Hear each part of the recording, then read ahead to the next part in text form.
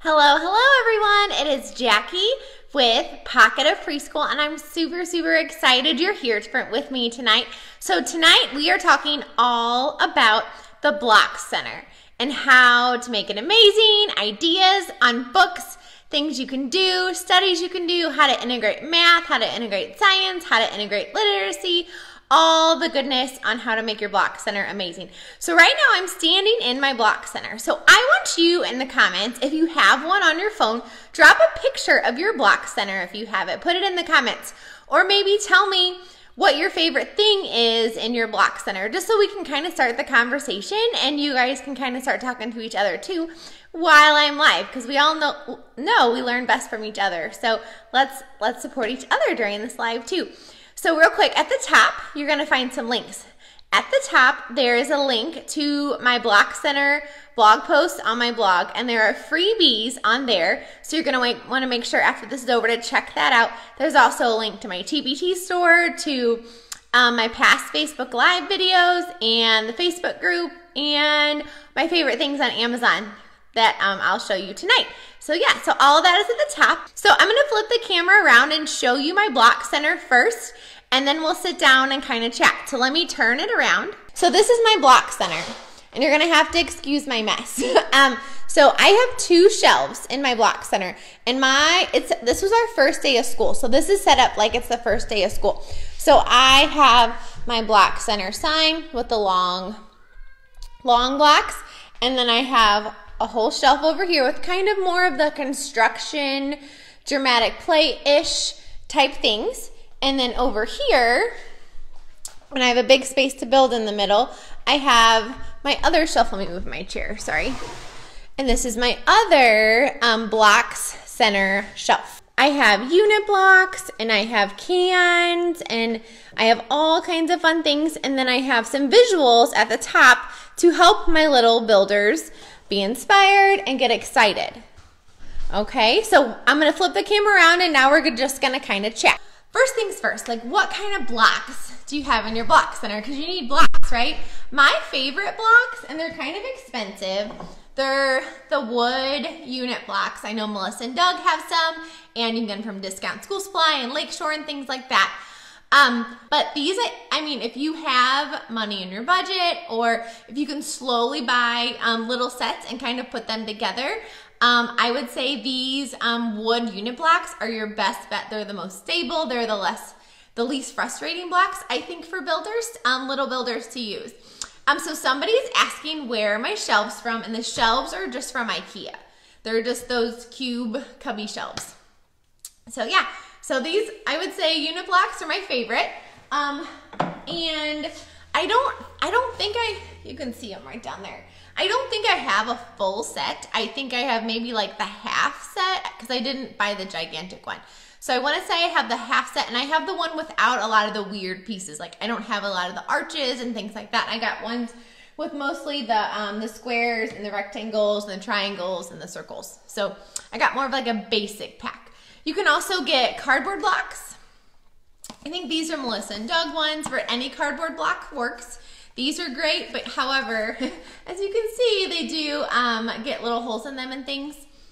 And then I know some people put, if you have a smaller classroom, maybe you're using Legos, or maybe you're using magnet blocks, or some of those littler wood blocks. And some people are asking about my labels. So all of these labels are in my TBT store. I think it's $8, I think, for the whole pack, but there's a ton of them in there. So that's kind of the blocks you want to use. So, oh, and I also have a dollhouse in my Block Center. So I'm just gonna flip it, maybe you can see it. Let's see. So I also have a dollhouse in my Block Center, and that's from IKEA. So I couldn't fit my dollhouse in my library center due to spacing. So I put it in my Block Center, and it's a really great way to get some of those the girls over who are sometimes the reluctant builders. That's a good way to kind of get them over here to the Block Center. So yeah, so I just have my dollhouse there, but you can also see, because there's lots of oral language there. So let's say you don't have the wood blocks, and you don't have cardboard blocks, and you don't really have any Legos or anything like that. There's all kinds of other fun things you can use. You can use, like, I know some people have been asking about these cans. Okay, so these cans are just like canned veggies and canned fruit. And I have a Pampered Chef can opener, which makes that really super smooth edge. So you can use like recyclable objects, like you can use cans, and I wash them, and then since I have that smooth edge can opener, I can just plop them in, and I have different sizes. And when you use different size blocks, I think these are like the tomato paste kind of like size, like they're doing math and they're sorting and they're comparing objects, they're comparing sizes, and they're doing 3D shapes. And when you're in blocks, talk about those 3D shapes, like, oh, grab the cylinder block, or grab the, you know, the triangular prism, or whatever it is. Like, use those big fancy words with kids, because even though they may not, when they're 3, 4, and 5, they may not exactly know what it is, but when they hear it, at least that seed is planted in their brain. So that way when they go to kindergarten and they're learning all about 3D shapes, then that seed will be planted, they'll have that word in their brain, and then they can put the meaning behind it. So even though they may not know the meaning behind some of these big words we're teaching them, they'll learn the meaning behind it better because that seed is already planted, so it's already in there. So you can use cans. Some of my other things I love to use are, especially like when you're doing like a food theme or your recycling theme or a healthy theme, are cereal boxes. And I literally, so you can't see it right here, but this is my tub. It's just literally a plastic tub. This is all like, oh, sorry, hit the camera. So that's all my, oh, hit it again. It's all my extra like block center stuff. So, so I keep like folded up cereal boxes in there, and then I can just unfold them. You can tell there's tape on there, and I just tape them back up. And then we now have cereal boxes to build with, so they're usually cheap or free. You can ask parents to donate them, or you can just collect them. And I have like a ginormous stack. But cereal boxes are also great because there's tons of environmental print on there. So yeah, so use food boxes if you don't have a giant budget for blocks, or if you want to do, if you're doing a grocery store theme or a health theme, like take out some of the blocks and put in some food boxes or cereal boxes, and again, put in the different sizes because they're going to be building with the different sizes. I love these little ones; they're super cute to build with because they can build in more detail when there's different sizes. Another fun recyclable object, as we all know, are just cups. Cups are really fun if you're doing a birthday party theme or you're doing an all about me theme. Cups are super, super fun to build with, and they're pretty cheap too. I know like my kiddos love, and my mom and dad buy these for my kids all the time. So that like I have a whole bunch of these just because this is what my kids eat a lot at their grandma's and grandpa's house, so I have my mom keep them. And then these are really fun to build with, and they're great for environmental print, and it gets them talking. So they're like, oh, I like these cookies, or I like these Chips Ahoy, or whatever it is. So now there's lots of oral language happening too, along with them building. And when they're building with different materials and different objects, they're having to explore different things. Like if they're building with the same thing all year long, they're not exploring balance completely. They're not really exploring symmetry completely. Like when you put in different blocks all year long, and I'm not saying like change it up every week, but I add one new thing to blocks every week. And when I say one new thing, I could add just some road pieces. Like that might be my new thing to blocks. Maybe I'll add different cars. So I add one new thing to blocks every week. So don't, change it huge every week, but do something little every week to keep them on their toes, keep them building, keep them interested, keep them excited. Another fun thing that's super cheap to build with too are cardboard. This is actually all the cardboard that my IKEA shelves came in that I have from my classroom. You can just get cardboard boxes and literally cut it up, because it's really great for roofs or ceilings, or if they are building like skyscrapers and they want to build floors. These work great for that. It's also great for loose parts. And just start small. Add a little bit and then see what they do. Maybe, they say, oh, we need tape because they want to build a point. Well, add some tape. And then they can start taping the blocks together.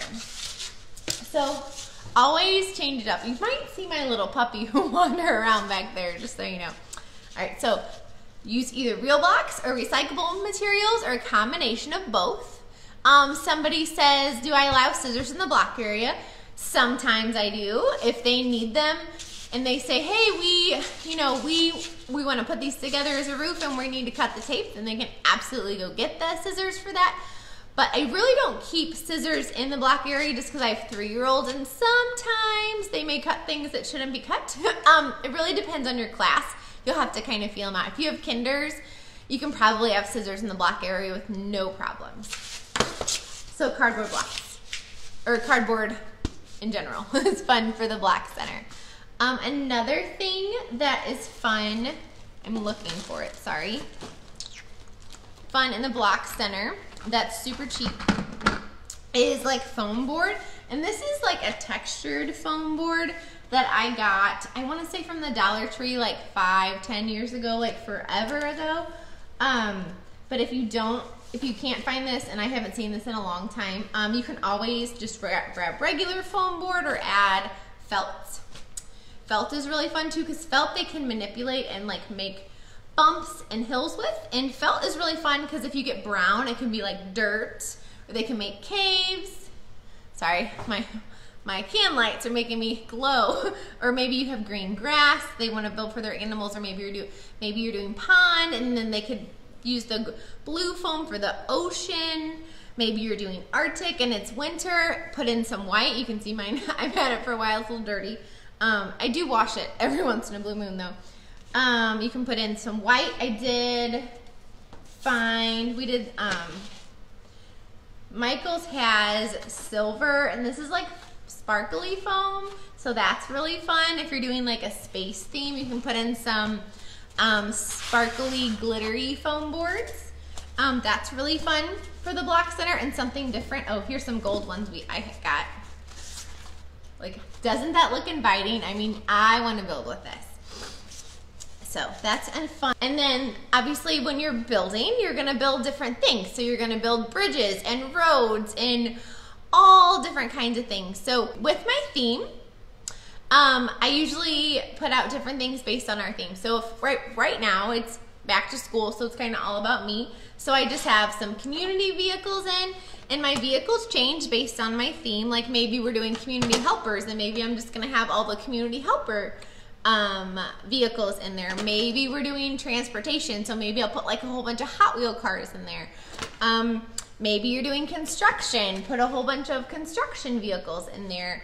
I know the vehicles can get expensive. I know if you watch the Dollar Tree, they have some, like one year they had a whole bunch of like garbage trucks, so I bought like 10 garbage trucks and the recycling trucks. And now I have a whole bunch of garbage and recycling trucks when we do like a earth theme or like a recycling theme. So that's really fun. I know some people are asking about my shirt, and it is from, I will drop the link when I'm done, but it's the Right Start Chicks. So I will drop a link for my shirt when I'm done. I just got it like a couple weeks ago and I love it. So yeah, so change out your vehicles based on your theme. If you're doing maybe you're doing a plane theme, put in some planes. If you're doing a boat theme or a summer theme, put in some boats. And it doesn't have to be really expensive stuff. Like I got these one year, I think at Target on clearance, and it was these were in the sand toy aisle, you know, that summer aisle they have, and they have those plastic boats that are like what, 50 cents, $1 a piece or something. So put some of those in, and these hold up great. I think I've had these for like ever too, like at least 8 years I think I've had these. So just, you know, slowly build your collection, buy what's cheap, what's on sale, check your Goodwill stores, things like that. Where do I store all my stuff? So I actually have 3 of these size tubs for my block center, and I keep it in the back room, and I'll put a classroom tour link at the bottom, or you can check the old Facebook Live post. But I have a big storage area behind me, and I just have 3 of those, and I have 1 of vehicles, I have a tub of animals, and I have a tub of like random things. A random things for block center, which is kind of what's right next to me. So you can also add kind of along the lines of people, or along the lines of vehicles, you want to add people. And people I think are kind of expensive. I know Lakeshore has some that are really nice and they're diverse, so you always want to make sure just like with the books in our classroom, the people you have in your classroom, you want to make sure they reflect the kiddos that you have in your classroom, because they want to see themselves in the books. They want to see themselves in the toys and in the dolls and things like that. So make sure your dolls reflect the kiddos that you have in your classroom. I can't reach the set I have right now, but I have like a dollhouse set. It's actually by the dollhouse, but you can put dollhouse people in the block center. I like to do me blocks too, and they're just on Jenga blocks. And the first day of school, I take a full body picture of my kiddos, and then I print them off. I think it's 9 to a page. And I print them off 9 to a page, and I laminate them, and then I just tape it on like kind of like all the way around. And then I have me blocks, so then all the kiddos in my class can find themselves, and they can build with their friends, they can make little things, and these are really great conversation starters, and especially it gets some of those reluctant builders building, because of course, who wouldn't want to build with themselves, right? They're so egocentric at this age.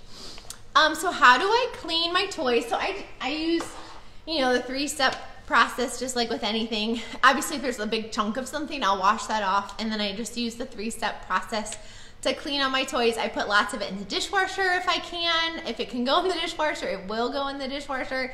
With blocks, I have just sprayed them, you know, with like bleach or soapy water and things like that. You can like line up your wood blocks and spray them lightly and clean them that way. I've had to do that in the past, you know, in the winter when everyone is super sick, or you know, you get some of those illnesses in your classroom.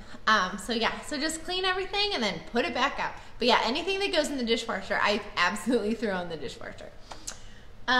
So we talked about changing out your vehicles based on your theme. We talked about having people in the different kinds of blocks, using recyclable materials. Now I want to talk about adding literacy to the block center. So we already talked about if you add like recyclable materials, will have environmental print that way, and you can also add signs to your block center, and you can add the typical, I actually just got these this year, your typical like block center signs. I think these are from Discount School Supply. You can add those, those typical ones. Or, and I forgot to put a link, but these are a freebie on my blog, and it's in the community. If you go to my blog, www.pocketofpreschool.com, and search community helpers, in the community helpers post, I have these different kind of community blocks. And again, I just laminated them and taped them to a Jenga block. And I made these last year, and they were out probably almost, I think I put them out around October, and they've held up pretty good. Because I have, you know, I have 3s, like I have rough kiddos, like it happens. So they've held up pretty good. I mean, my guess is they'll last about like 5 years, and I'll have to, you know, put in some new ones. But yeah, all the different places, and when they're making these signs, then you're adding literacy, because you're adding that word along with the picture. So they can build their community with all the community blocks. And again, these are a freebie on my blog. I'll drop the link when I'm done. You can also add, so in my TPT store, I have these packs. They're called STEM I Can Build. Here it is. And it's a bundle. So this is like the basic pack, and then there's one for every season, and there's the seasons have themes in them. Like the fall one has fall and Halloween and Thanksgiving and school in it. So that way you can put up challenges based on the theme. And it has teacher direction pages, but what I love, and just different ways you can use it, what I love in the pack is that it has blueprint pages. And you can see them right behind me. There's blueprint pages. And they don't really draw them in the square. They just kind of draw over them, and that's totally fine. There's also sketch pages. If you go to the top of this post and go to the Block Center post, there's also a freebie of some sketch pages. But it just gets them drawing what they're building. And they can draw before, they can draw after, but it's kind of that beginning of engineering. And I know a lot of kinders, they draw before, and then they build, and then they reflect afterwards. And our preschoolers, STEM's gonna just look a little bit different. So they may not draw before, build, and then reflect after. They may only draw before, They may only draw after. They may just verbally reflect on it and talk about it. It's gonna look a little bit different. And obviously their drawings aren't gonna be as detailed as a kindergartner. They're gonna look like a 3-year-old. 3-year-olds might have a scribble-ish blueprint, whereas like a 4-year-old might have something that resembles what they actually are building. And then I keep a binder right behind it, and that way, you can see here some from last year. You can tell probably this is probably like a 3-year-old, and I'm guessing this is probably like a 4-year-old. So you can see they are drawing what they're building. And I usually have these pre-hole punch so I can pop it in, but obviously I didn't even realize those were in here since this is the first day back to school. But like here's another one, and you can tell these two buddy planned it together, and it looks like some kind of like spaceship theme.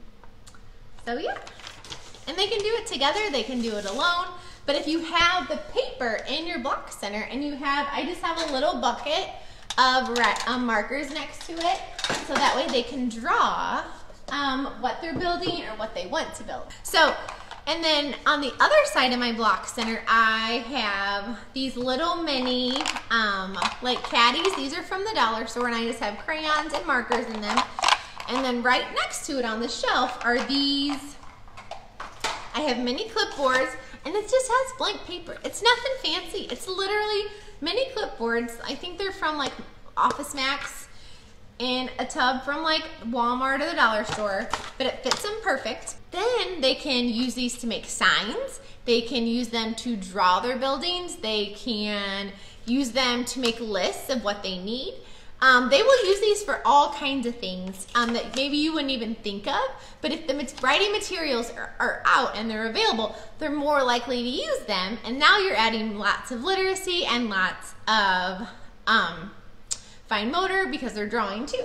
So yeah, so just put out some mini clipboards and put out a little mini bucket of supplies, or you can put out colored pencils if you're a kinder teacher. Yeah. And then I also have, and this is a freebie in that blog post at the top, the cover is, I do have permission to show these photos too, just so you know. I keep photos of my kids' buildings, and yes, they are full page color, and so I have some of my kids 2 years in a row, so I keep them for 2 years, and then when they leave me, then I'll send them home.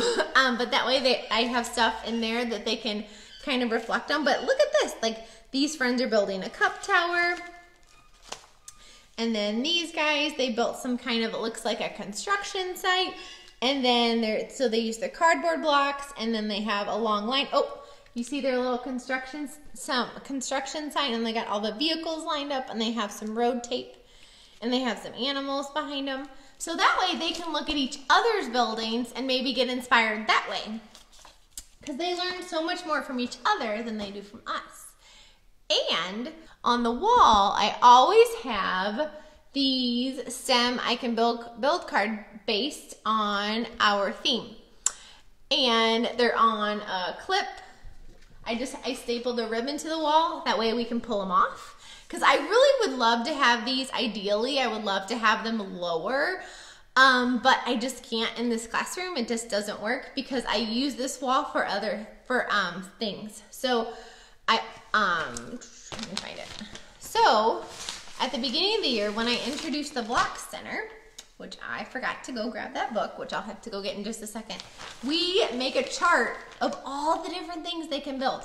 And this is the one from last year, which you can see it's missing one. And I actually keep this posted on this wall, and I just clip it to my blinds. I try and use it as best as I can as a bulletin board. Oh, the small clipboards, I just have them out. Somebody said they missed that part. So the small clipboards, I just have out so they can use them for drawing their building. They can use it for sketching it out before. They can use it to make a list of things they need. They can use it for sign making. They can kind of use it for whatever they want.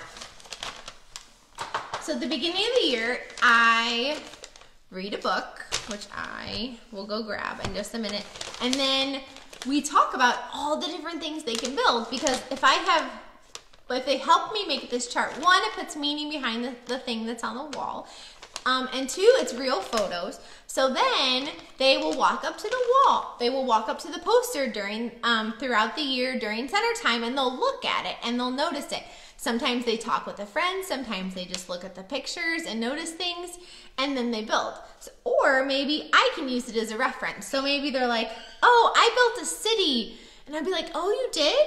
Oh, I like how, and I'll maybe compare their building to the one in the picture. Like, oh, I like how yours has 3 buildings and they're different heights. And look, in this city, that one has buildings with different heights. Or oh, did you see on top of these buildings how some of them come to a point? Is there a block you could use that is pointy at the top? That way some of your buildings could have points, or would you want your buildings to have points? Or maybe to kind of like extend their thinking and to extend their block play, and things like that. So you can use it all different ways. And once we make it, I keep it in the block center all year long.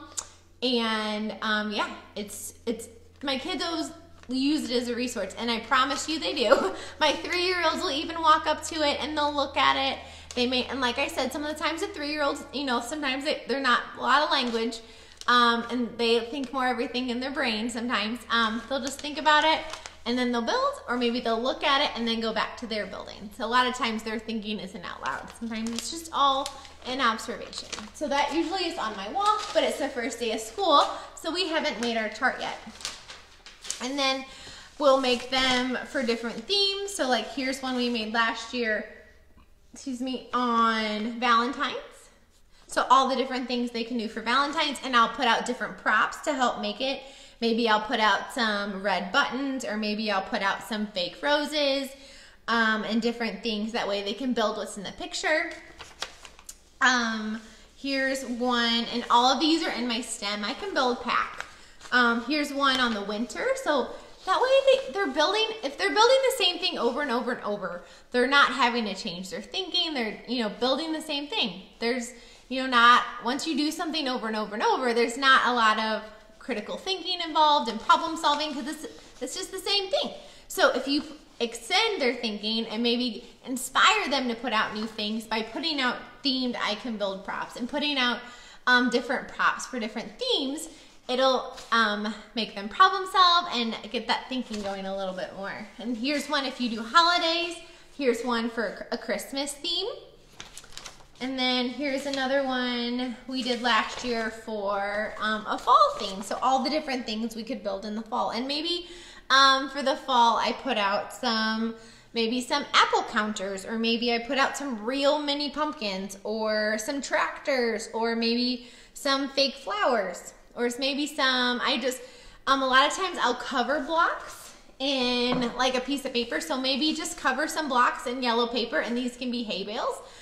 Cover your block in foil, and it can be like an iceberg or an ice chunk. You know, cover your blocks, and they can be different things. It doesn't have to be all these fancy things from Lakeshore. Like, you just cover your block, and then look, now you got a hay bale.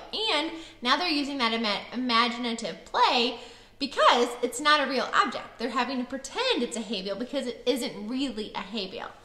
A lot of my props I buy at the dollar store, and I just use over and over and over, like pine cones, because I'm allergic to everything outside. So I totally cheat and buy all my nature things from the dollar store. So these are like ornaments, pine cone ornaments, and I just cut off the top, so then I have pine cones that are clean and don't have nature in them to make me sneeze. And yeah, all the stem I can build packs are in my TBT store. In the spring, you can tell I never have put these all the way away. These were just sitting in the top of my bucket. These are just some tulips I got from the dollar store, and I just cut off the stems, just of some fake flowers for the spring. Here's just another bucket of fake flowers from the dollar store, and I just pulled off the top.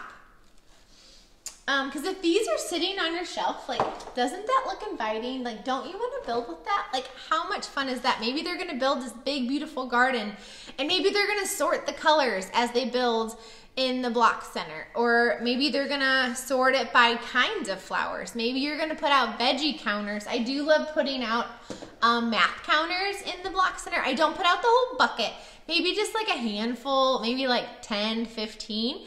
But it's great because they can use the little things, like if you have those little veggie math counters, you can put those out and maybe they'll make rows of vegetables, and maybe they're building a farm.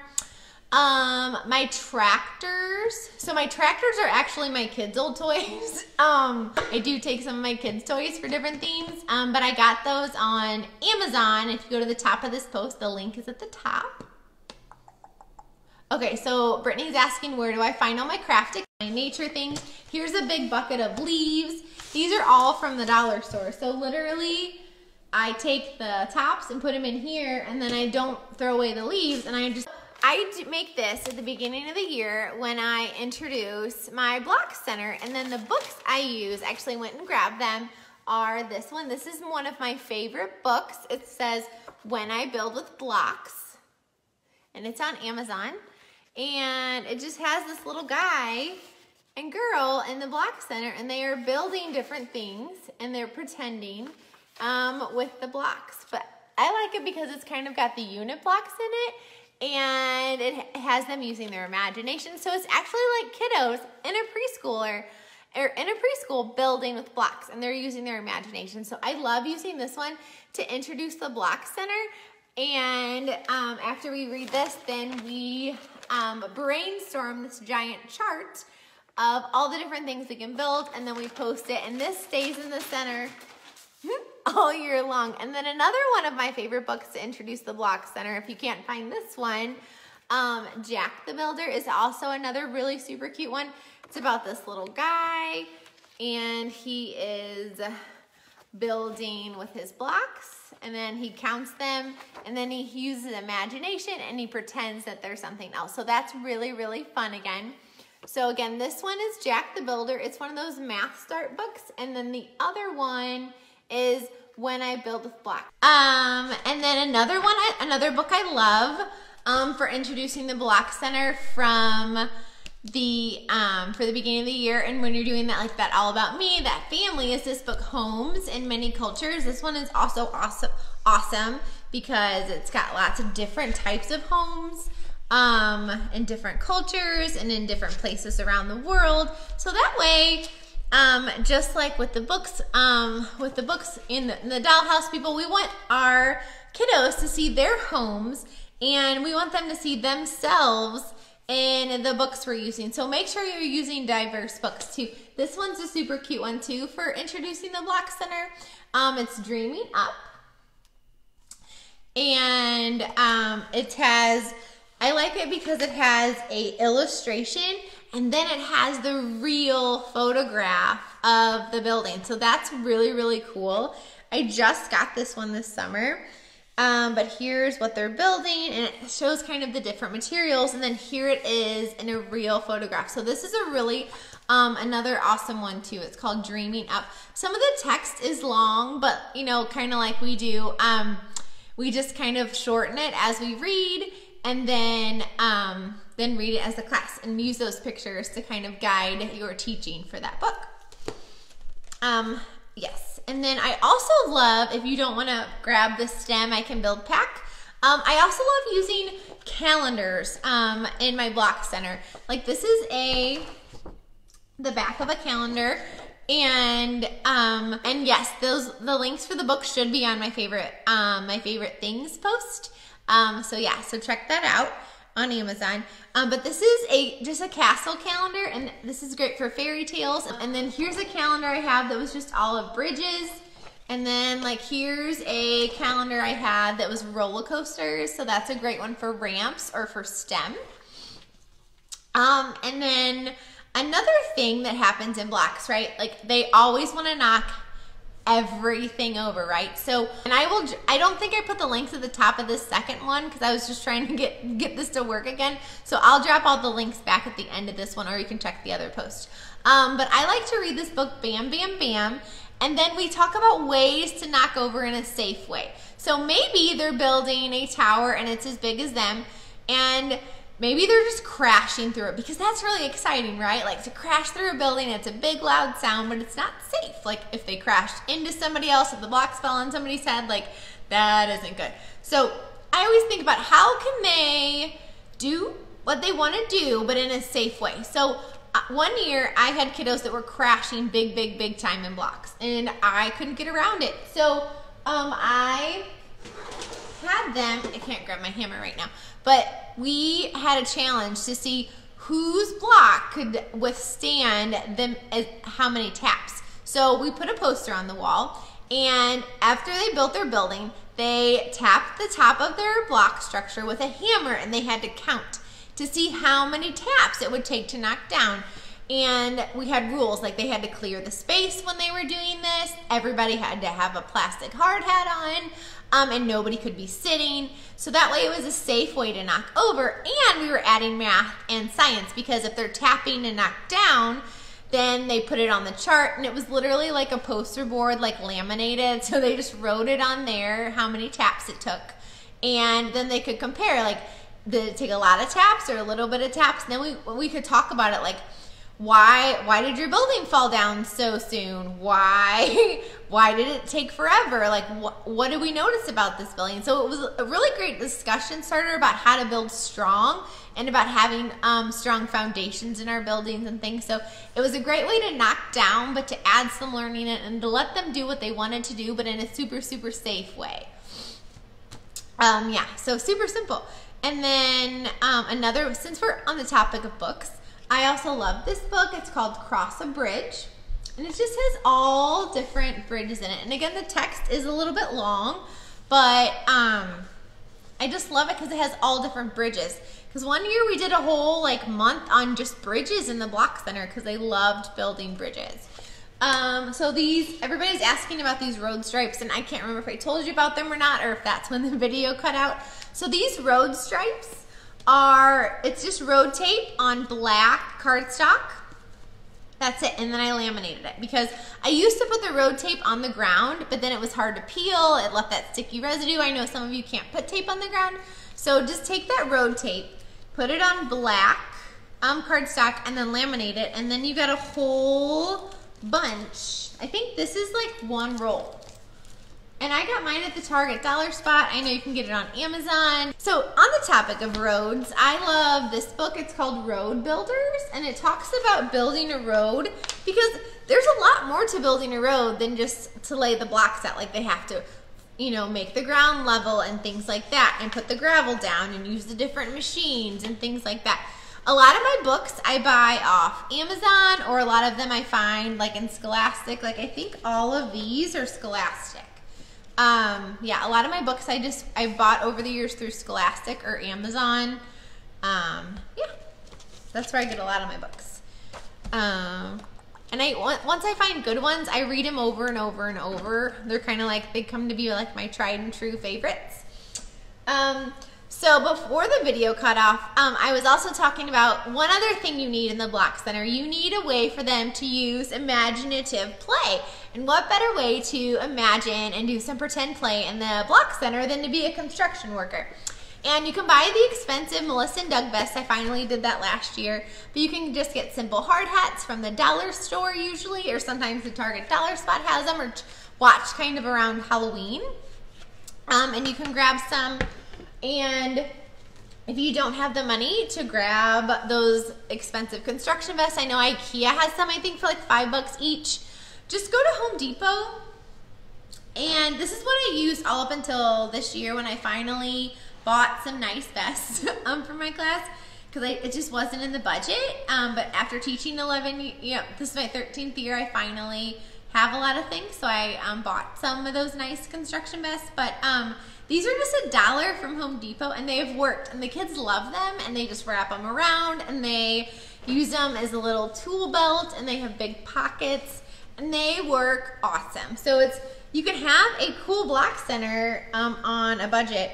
And these, I had Home Depot donate to me. That's for their workshops that they do. So maybe you can ask, or maybe a parent has some. You can ask them to donate those to you. You can get tools like this levels from the dollar store, and it has a ruler on it. My toolbox is from the dollar store. And a lot of my, this is a hammer they would use to not do the tapping challenge because it had kind of a soft edge. This is like a baby one, but you can just use a regular hammer. A lot of my tools I find in the Target dollar spot. You can get them usually after Christmas, like in the clearance section a lot. You can see them, or maybe a parent has some. You can ask for donations. But the toolbox is from the dollar store. You can also put in paint cans. Oh, somebody said they wouldn't donate them anymore. Oh, it's probably because all of us teachers are asking for them. But yeah, but you can just buy the aprons then. But I just bought these at either Home Depot or Lowe's. They're just empty paint cans. So they're clean, they're not dirty. And then I have a small and a large, like I do everything else. So that way they're talking about sizes during their play. Like, oh, I want the small paint jar. I want the big one. And then I just laminated, paint samples because now they're talking about colors. It adds conversation, it adds vocabulary. Oh, I want the lighter pink. Oh, I want the darker pink. Oh, I want the purple. If you're doing kinder and you're doing STEM, have them write down the color word that they want their building to be at the end if they're designing it, to add some literacy.